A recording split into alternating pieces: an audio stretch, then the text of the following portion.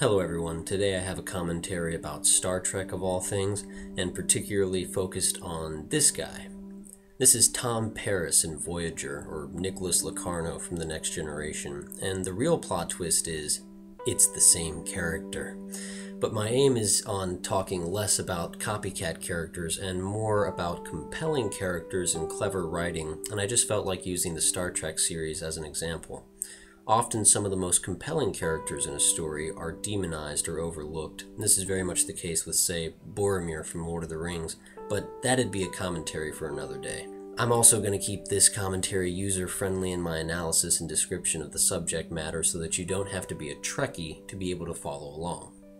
So, Star Trek Voyager is similar in spirit to the original series. There's a captain with a looming, irritable doctor over their shoulders. There's a logical Vulcan character. The two helmsmen are buddies and are like the middle-ranked officers of the ship.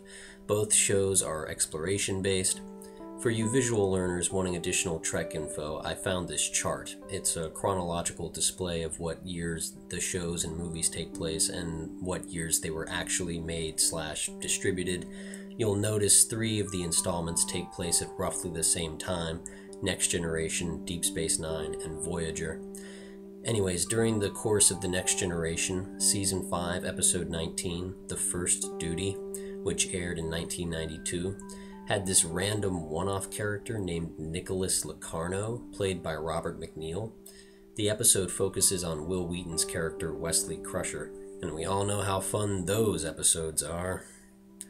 Basically, Wesley is apart from the Enterprise, training at Starfleet, where he should have been and stayed to begin with, and Wesley and his posse of cadet buddies are facing this court-martial regarding the death of a fellow cadet.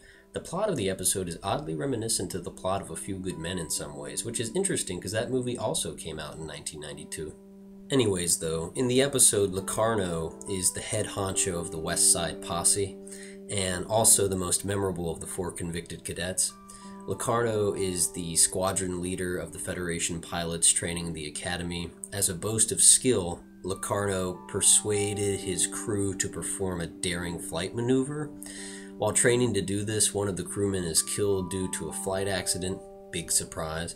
Locarno then persuades his crew to play dumb about what happened and what they were really trying to do with the dangerous flight maneuver thing in the hopes of not being punished. Eventually, throughout the vigorous trial, they get punished anyways, and Wesley Crusher feels it to be a good time to come clean and spill the fact that they were attempting some daring flight maneuver. Then, at the end of the episode, Picard explains that in some off-camera scene, Locarno came clean as well, and explained how he persuaded his crew to do the daring maneuver and took full responsibility and got expelled from the Academy, but his crew gets to stay on, ultimately meaning Wesley Crusher still gets to have plots. Yay! Okay, so let's get to the Voyager aspect of all this. Now, somewhere along the way, regarding the inception of Star Trek Voyager, somebody had an idea to carry along some random Starfleet cadet with a chip on his shoulder from the Next Generation episode and have him be like a very integral focus and to the plot of the spin-off series, which is Star Trek Voyager, which is just some phenomenal writing in my opinion. Like, truly how you should do a spin-off show. However, most spin-off shows pull recurring characters from the already existent show and give them their own show. But to pull source material utilizing a character from some random episode of The Next Generation, that's impressive and sort of genius. I mean, some wayward, distressed writer strung along a whole spin-off series based on a 1-episode appearance character? I mean, that'd be like if Game of Thrones made a spin-off series based on Benjen Stark or Cyril Farrell or something. Now, if you think kicking off a spin-off show using some dude named Nicholas Locarno from The Next Generation was crazy, this next part is crazier.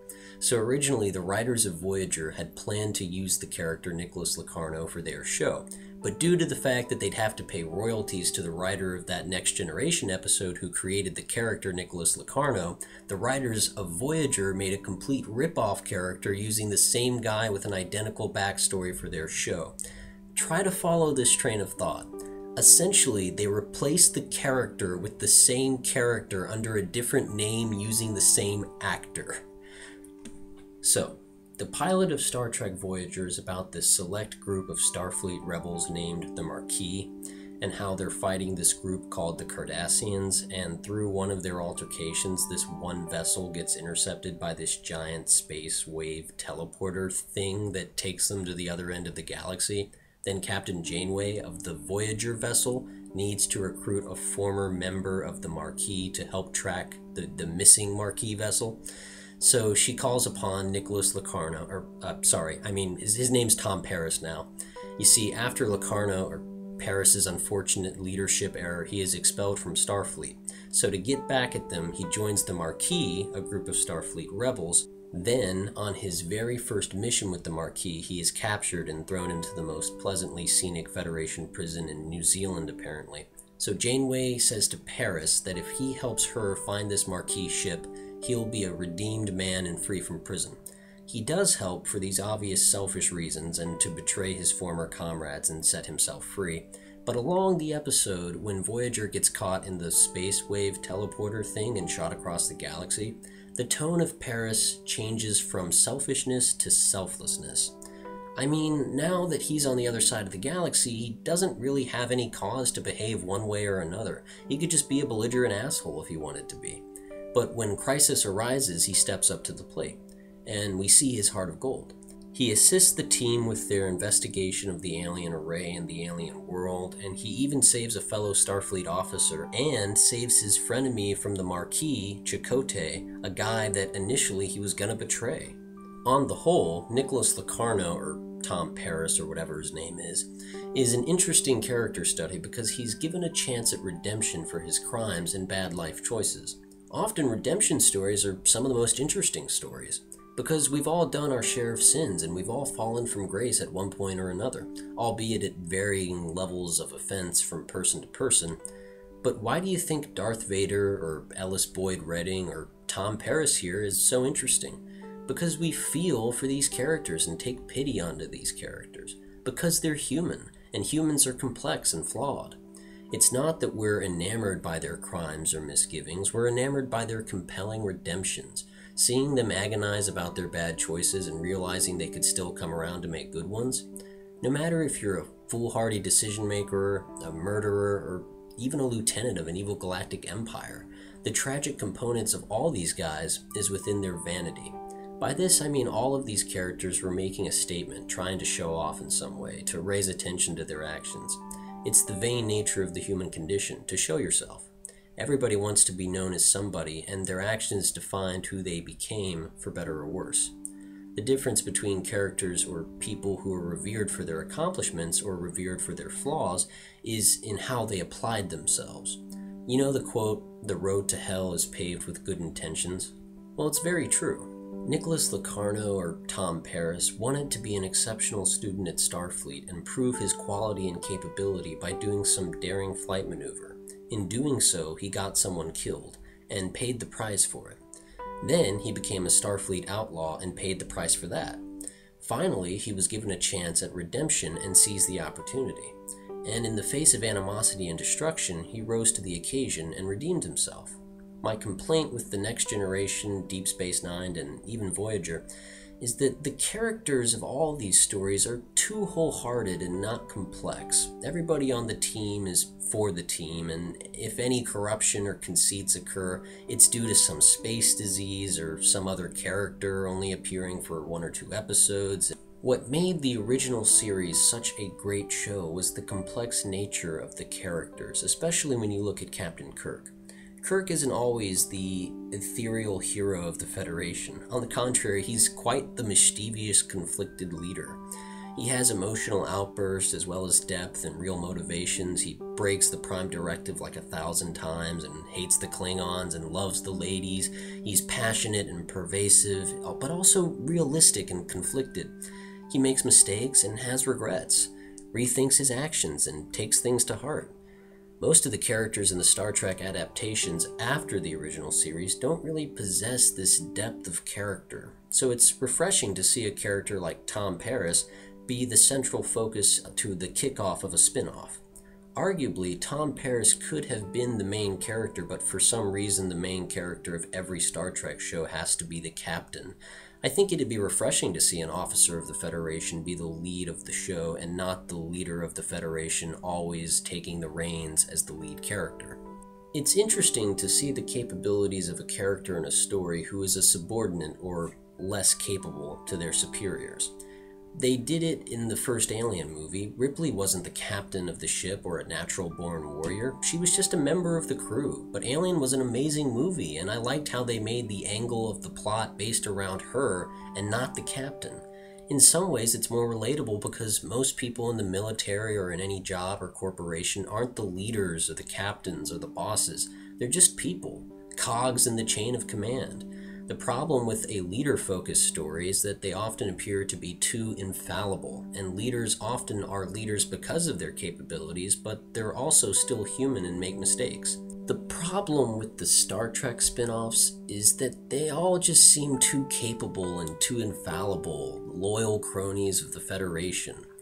And yes, they occasionally make drastic decisions, they crash the ship, they break the Prime Directive, ooh, but never by their own hand. There's always reasons for their outbursts, there's always explanations as to why they had to make their drastic decision.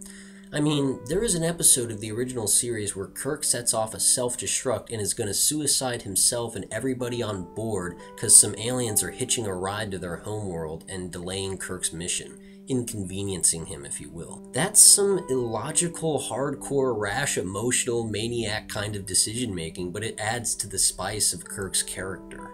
The reason everyone says the original series is the best is not because it was the original or the father of all Star Treks, but because it was good.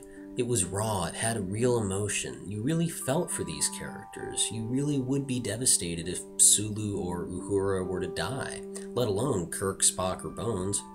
Whereas in the spin-off shows, you couldn't care one way or the other if a character were to die. I mean, did anyone care when Tasha Yar was killed? No.